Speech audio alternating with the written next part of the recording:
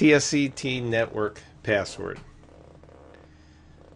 Your TSCT network password is an important piece of information that only you should know. You set up this password, you make it secure, that way no one else can ever use your account to do something.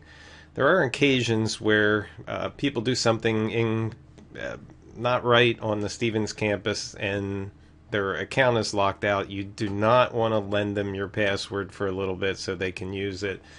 Always make sure your password is secure.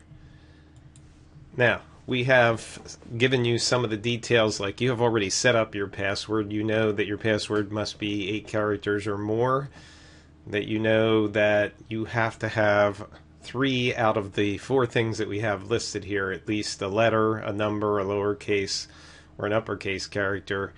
There's 4 things there. You have to include 3 of these in your password. So you've already done that and set that up. When you set new passwords up, they have to be unique. They're going to expire. When you pick a new one, they can't be the same as your old one. They keep a history of the passwords, so you always have to have another one to go to.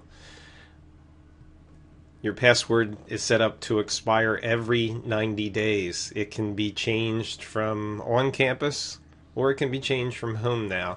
We're going to make a suggestion that every time you leave the campus for an extended period of time, you probably should change your password before you leave. That way, as long as you're not away for 90 days, your password won't expire.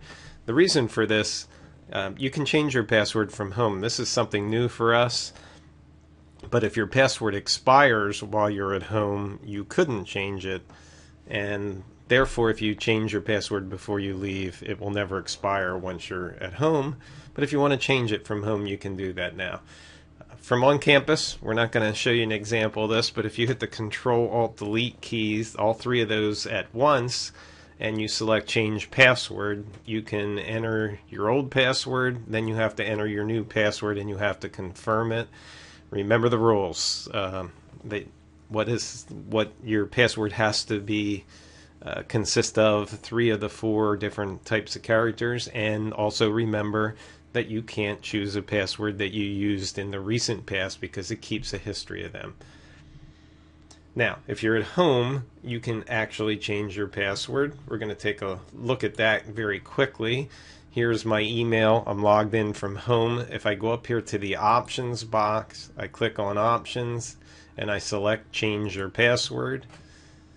It will come in here and you'll see a little bit different format box, but the same information that you put in there. You have to type your current password, your new password, and confirm it.